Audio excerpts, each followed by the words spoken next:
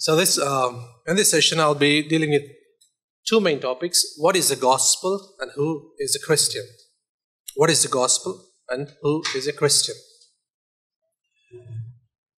A while ago, in a church that I used to attend, there was a man who was very passionate about evangelizing and talking to people about God.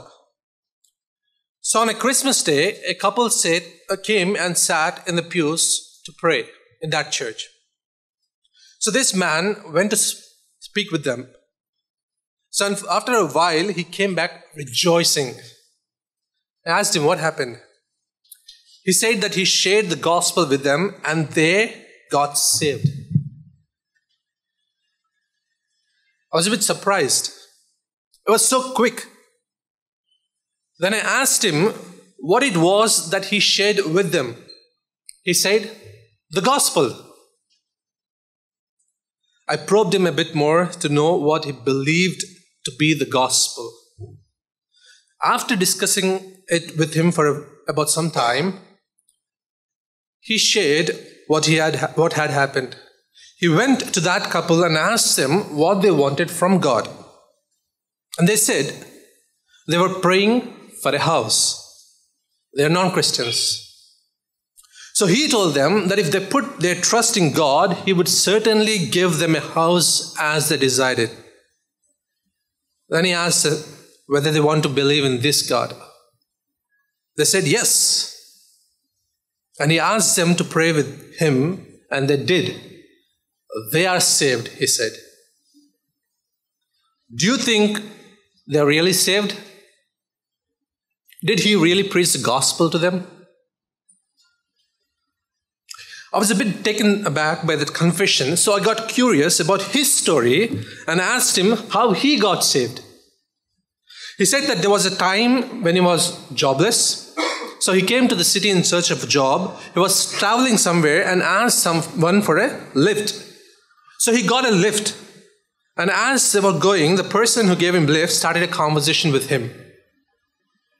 When he heard that this man was jobless, he immediately shared with him that if he trusted in Jesus, that he would certainly get a job, just as it happened to him. That day, he said, he trusted Jesus for a job and became a Christian. Do you think he's really a Christian? I tried to open the Word of God with him to help him see the truth.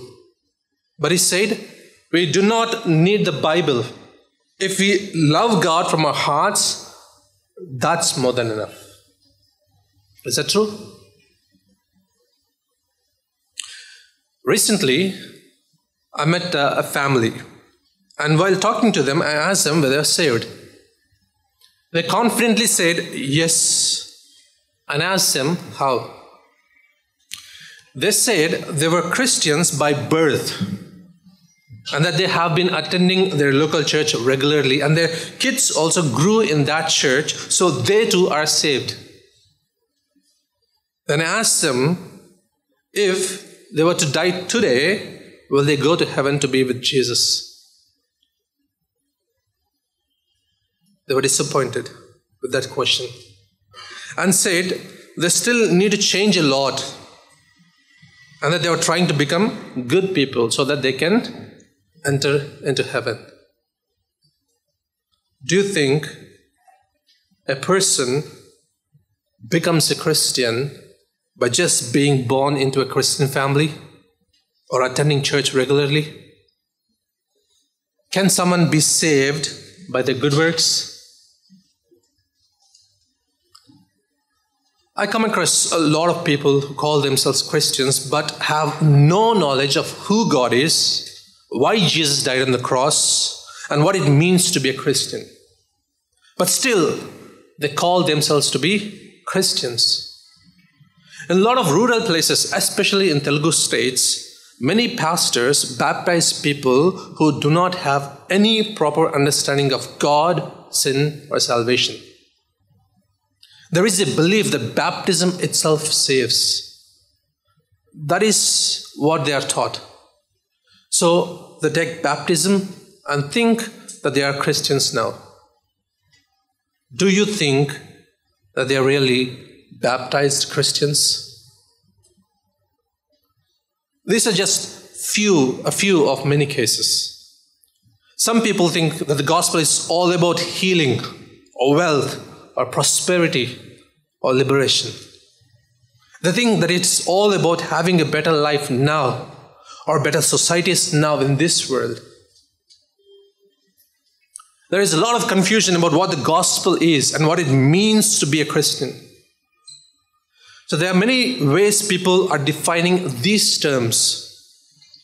See, unless we define those words or concepts properly, understanding them is impossible. For example, if I talk to you about an animal, and you think it is a dog, but I think it's a cat in my mind, then do you think that we are on the same page of understanding? It's impossible, isn't it? We must have the clarity about words to communicate properly. If that is true, even in little cases, how much more clarity do we need to have about things that matter to us deeply and affect us eternally? We need clarity. So I see a greater need to clarify those terms that we generally use even in our churches today. Like, what is the gospel? What is baptism? What is sin? What is salvation? And what is a Christian? So today, we will deal with two important questions. What is the gospel and what is a Christian? Instead of asking people about their opinions, let us turn to God and see what He says about this in His Word. We believe that the Bible is God's holy Word. All the 66 books in the Bible are inspired by God. That is, they're written by people who are moved by the Holy Spirit, in that what they wrote is exactly what God wanted them to write. We believe that the Bible is trustworthy because God is trustworthy. He speaks the truth, so we must listen to Him. So where do we find a clear and basic explanation of the gospel in the Bible? It is in the letter written by the Apostle Paul to Romans, chapters 1 through 4. So if we can turn our Bibles to the book of Romans, or the epistle of Romans, chapters 1 through 4.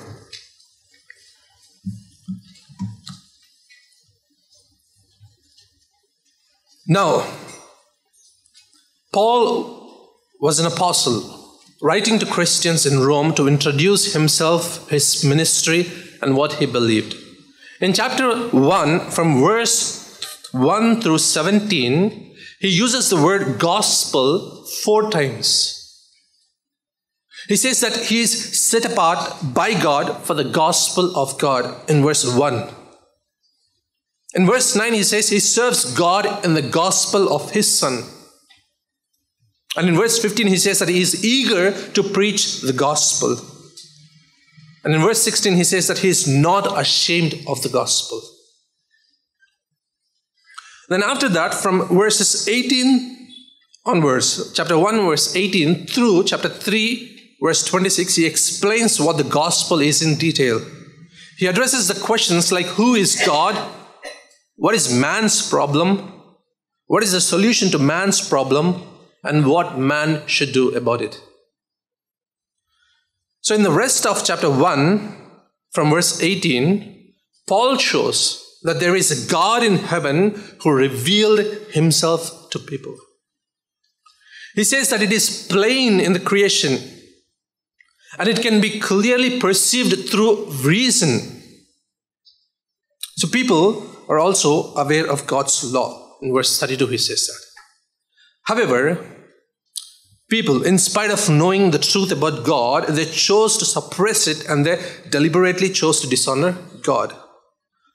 We can see that in verse 18 onwards. Chapter 1, verse 18. For the wrath of God is revealed from heaven against all ungodliness and unrighteousness of men who, by their unrighteousness, suppress the truth.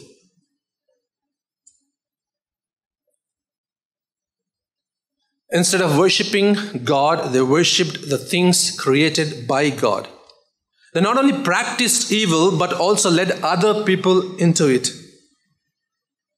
Verse 32, you see that.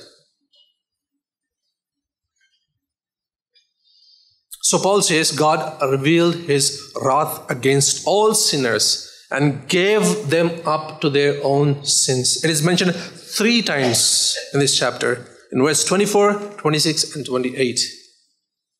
Since this is the case, there is no excuse for anyone. Verse 20. Verse 20. There is no excuse for anyone. Nobody can plead ignorance before God. So on that final day, nobody can stand before God and say, you did not give me any evidence for me to believe in you. That's why I didn't follow you. Nobody can say that.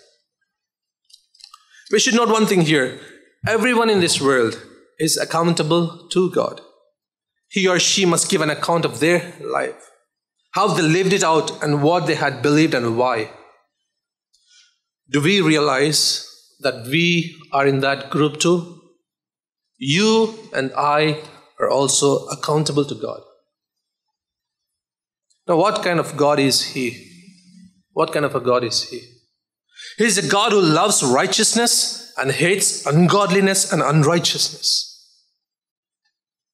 He is God of eternal power and divine nature. He is a God who judges people for their actions and has authority to punish sinners.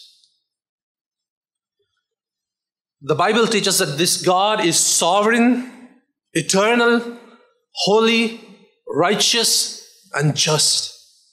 So God must punish those who sinned. By no means He has to punish them. Now the question is, who has sinned? Who has sinned? In chapters 2 and 3 of Romans, Paul builds his case, showing that both Gentiles and Jews have sinned against God's law. Both Gentiles and Jews. Gentiles are those who are other than Jews. So it's like saying both Desis and Paradesis have sinned. Or it's like saying both Malayalis and non-Malayalis have sinned. Gentiles had the law in their hearts, and the Jews had the law in their hands. No matter what, both the groups, or all of them, have failed to keep the law perfectly. So all have sinned against this holy God. That is why Paul says in chapter 3 verse 10, none is righteous, no, not one.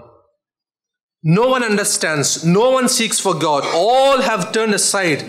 Together they have become worthless. No one does good, not even one. That leaves no one, right? Not even you and me. Now what is sin? Now what is sin? And how serious is it before God? Sin is, missing the mark of God's law, transgressing the law, or simply disobeying or offending God and despising God. We can also say that not giving the glory that is due to God is sin. Adam and Eve sinned by eating that forbidden fruit. By doing that, they have challenged God and His authority over them. See, when we look at sin only in external actions like sinning with eyes, mouth, hands, we might miss a point sometimes. Now, the Bible says we are sinful by nature. We are born with sin. Sin is in the deepest part of our hearts and comes out like springs of water, affecting every part of our being. It affects our thinking, our seeing, our listening, our speaking, our actions, our motives. That is why we get dirty thoughts. We lust with our eyes. We have itching ears to listen to bad stuff. We curse with our mouths. We hurt others with our hands. And we have evil intentions in our hearts towards others. Is it not true of us? Is it not true of us? We all do experience this, right? Sin is more dangerous than we always think. It kills. That is why the Bible says that we are dead in our sins and trespasses. We are dead. We can do nothing about it. It also says that the wages of sin is death. That's an eternal one. That's an eternal one. So we need to understand that the intensity of the punishment for our sins depends upon the value and authority of the person against whom we have sinned. May I repeat that again? The intensity of the punishment for our sin depends upon the value and authority of the person against whom we have sinned. We have sinned against the eternal, sovereign God who is of infinite value and worth. Do you see that? Even a small sin against him is worthy of eternal and infinite punishment. Small sin in our sight. But for him it's a big sin. That is why hell is eternal and an infinitely torturous place. You and I rightly deserve that because we have sinned against this kind of a God. If only we can feel the weight of our sin, then we can understand the need for forgiveness, the depth of God's love for us, and the height of His mercy and grace. Now, what did God do by looking at our miserable state? Now, what did God do by looking at our miserable state? Paul talks about it in the second part of chapter 3 and chapter 4. Romans 3, 21 to 26 is the most beautiful passage in the Bible that gives hope for the lost sinner. If you can turn to Romans chapter 3, verse 21 to 26. Let me just read it. But now, the righteousness of God has been manifested apart from the law, although the law and the prophets bear witness to it. The righteousness of God through faith in Jesus Christ for all who believe. For there is no distinction. For all have sinned and fall short of the glory of God and are justified by His grace as a gift through the redemption that is in Christ Jesus, whom God put forward as a propitiation by His blood to be received by faith. This was to show God's righteousness, because in His divine forbearance He had passed over former sins.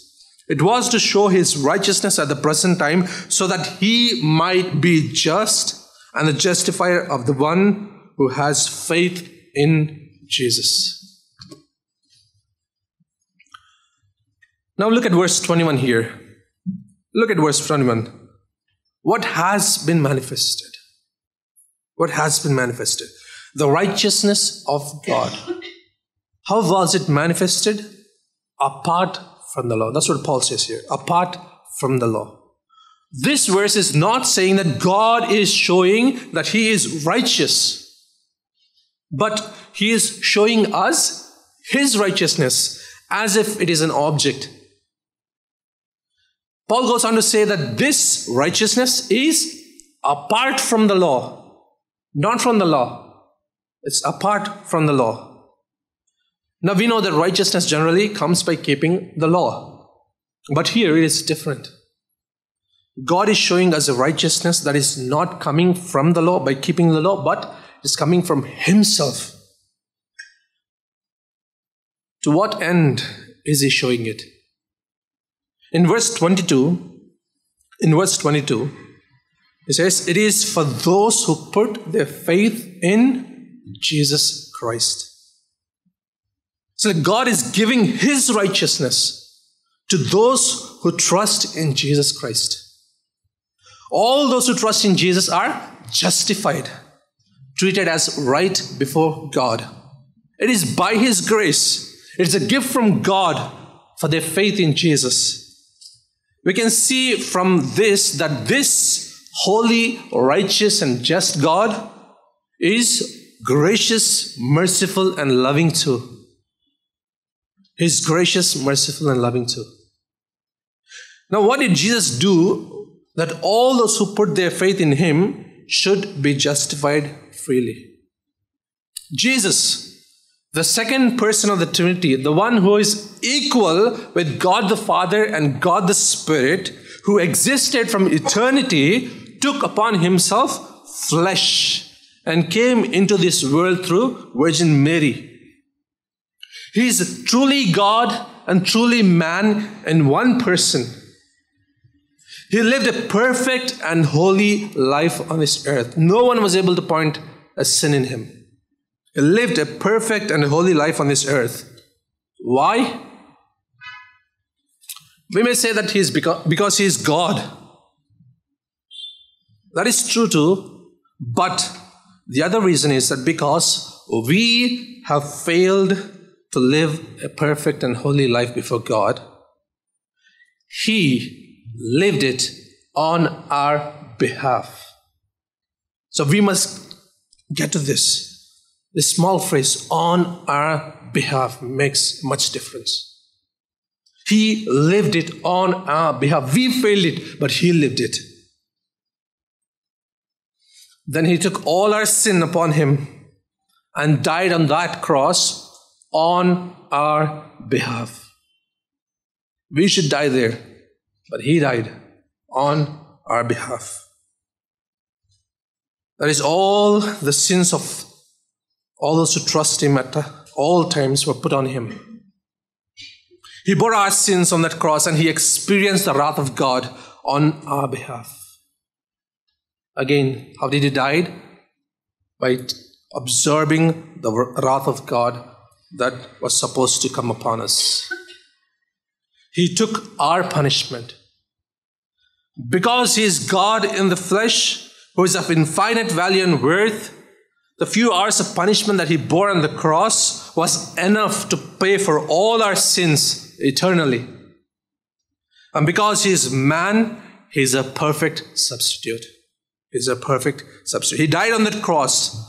He was buried in a grave, but on the third day He rose again from the grave, defeating sin and death that kept us in chains for a long time. Now, to all those who repent of their sins and believe that Jesus lived on their behalf and died on their behalf and rose again from the grave, God grants them forgiveness of sins and gives them eternal life. Life that will never be taken away from them. That is good news. That is the gospel. It is through faith we receive them from God. It is God's gift for those who repent and put their faith in Jesus. My friends, did you repent of your sins and believe in Jesus and His work on the cross to save you from your sins? If not, please, I urge you to turn from your sins and consider Jesus and trust Him alone for your salvation. He is the only way to eternal life. There is no other way. And if you are already believing Him, praise God. Please continue to hold on to Him for your dear life.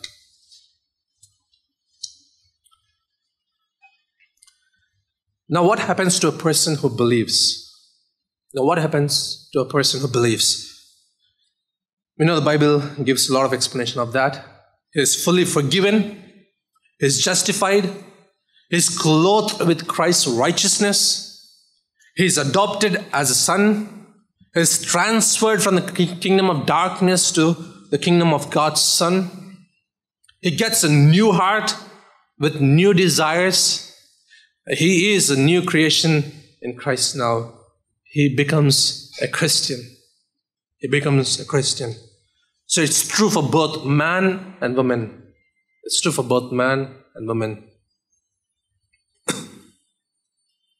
What does a Christian's life look like after his conversion?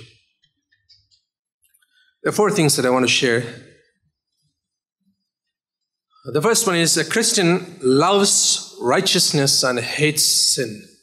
A Christian loves righteousness and hates sin. Ezekiel 36:26. Ezekiel chapter 36 and verse 26 says, "And I will give you a new heart and a new spirit I'll put within you. And I will remove the heart of stone from your flesh and give you a heart of flesh. And I will put my spirit within you and cause you to walk in my statutes and be careful to obey my rules." This is what God's going to do to those who trust Him and trust Jesus. This is true of every Christian. This is true of every Christian. God gives us a new heart and a new spirit. Paul says in Ephesians 1 that God has sealed us with the Holy Spirit. With the Holy Spirit. This happens the moment when a person trusts in Christ for their salvation. From then on, the Spirit of God lives in them and helps them to grow in sanctification. There will be a change and progress in the Christian's life towards godliness. If we do not see any change or interest to grow in righteousness in a person who claims to be a Christian, then we can be sure that person is never a Christian. So my friends, how are you all growing in holiness? How are you all growing in holiness? Do you see yourself progressing in Christian virtues like love, joy, peace, patience, kindness, goodness, faithfulness, gentleness, and self-control? These are the fruit of the Spirit from Galatians 5:22 and 23. If you look back to the last week, or to the last month, or to the last year in your life, do you see a significant change in your character?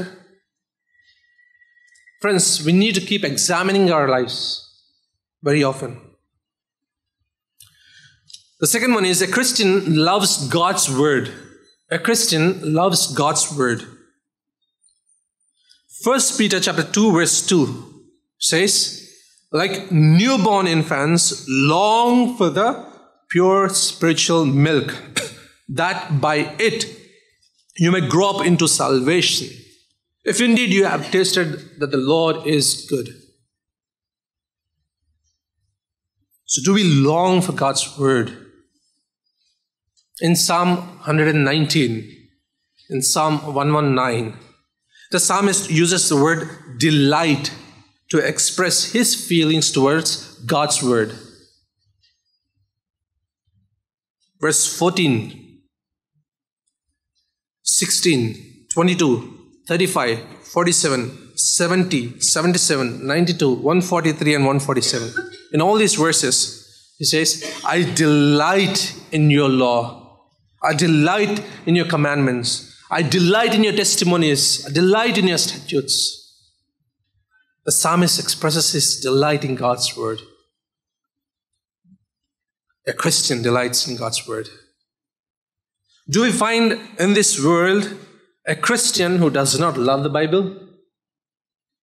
Do we find in this world a Christian who does not love the Bible? I don't think so. A Christian knows that when he opens the Bible and reads it, God speaks to him. God speaks to him. Those who desire God will love to hear from Him. But just think about it. Do you have any loved ones with whom you do not want to talk? Do you love somebody so much that you do not want to talk to them? Sounds crazy, isn't it? Even so, it's crazy to see a Christian not longing to read or listen to God's word.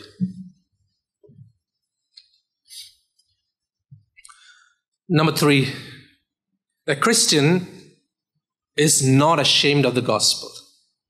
A Christian is not ashamed of the gospel.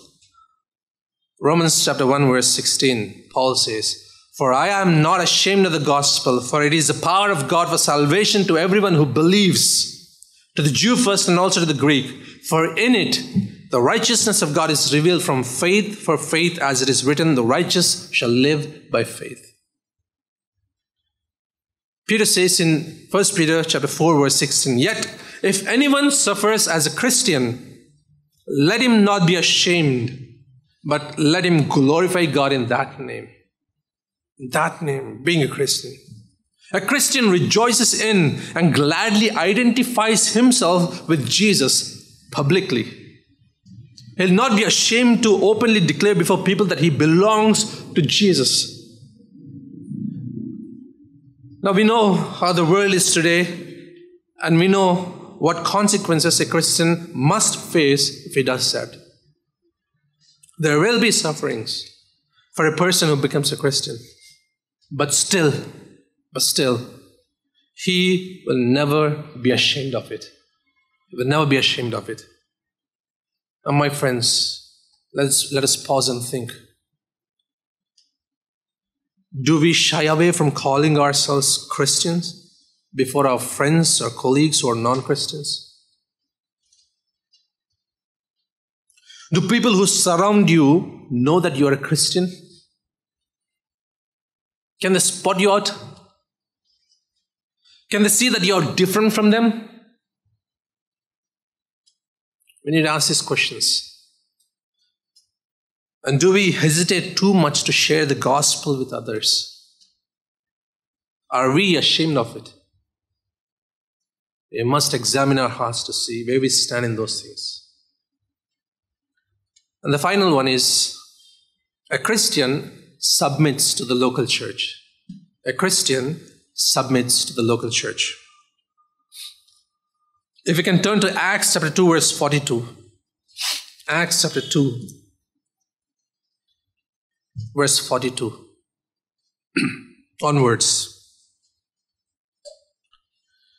It says here, and they, that is Christians, that is people who are born again, the people who trusted in Jesus, and they devoted themselves to the apostles' teaching and the fellowship, to the breaking of bread and the prayers. Verse 46, and day by day, attending the temple together and breaking bread in their homes, they received their food with glad and generous hearts. Verse 47, praising God and having favor with all the people. Now watch this last sentence. Now watch this last sentence here in 47. And the Lord added to their number day by day those who are being saved. In these verses, what are Christians committed to? The Lord is adding whom to whom? So if you see here, Christians commit themselves to the local church. It is in the context of a local church that Christian grows in their understanding of God and grows into the likeness of Christ. That is the way God designed it to happen. A Christian cannot obey God's word without being in the local church. For him to practice his Christianity, he needs other Christians. It is not an option for a Christian, but a command to be in fellowship with other Christians so that they can love, serve, bear, forgive, and encourage one another. And these are all from the Bible. The church is a family for a Christian. The church is a family for a Christian. Now, who in the world says that he is a part of a family but does not want to be with the family? Is there anyone like that? You say, I have a family but I don't want to be with them? There might be exceptions. But if you love your family, you want to be with them, right? And that is how a Christian is who does not want to be a part of the local church. A Christians should desire to commit themselves to the local church. Now may I ask you, how is your commitment to your local church? Do you treat your church members as your family, your brothers and sisters? True Christians take these things seriously. Are we taking them seriously? So I pray, let it be so with us too. Let it be so with us too. So as we were singing the third song,